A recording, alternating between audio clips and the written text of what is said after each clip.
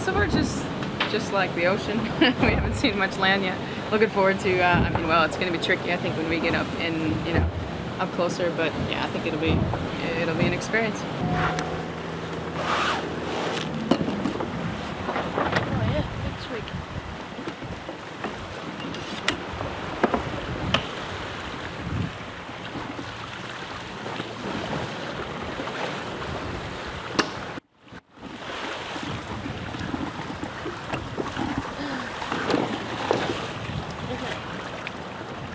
Good? Go on. Got the old endoscope out and we're just checking the keel and the rudders to check that we haven't got any plastic bags or anything like that around the rudders. And just then we had a bit of weed, so we did a bit of a bear away and managed to hang over the side and push it off. And I was just doing a check again through the scope to make sure that we're all clear.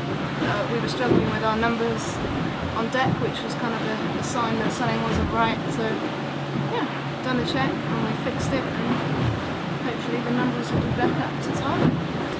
Because the foils are aerodynamic, and you know they've been designed with such precision that anything that you get around them causes a massive amount of turbulence, and yeah, effectively slows you down. It doesn't create an aerodynamic shape. It's hard because you get used to it.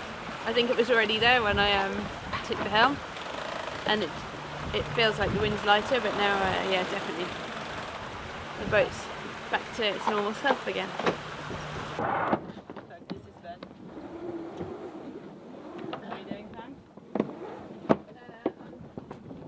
Jib hits us in the back, put it over our head, and the smell of like land was just so strong, like burning. Was it my smell? No. It wasn't a Master Zero auto tag, was it? No, it was the jib. But they had just unplugged the masthead, but it was all of a sudden this like it was the burning, wet jib, like yeah, peeling itself over the top of you. burning land, and then we plugged it back in. Oh, that's cool. So close to waving. We did wave. Yay! Chilling.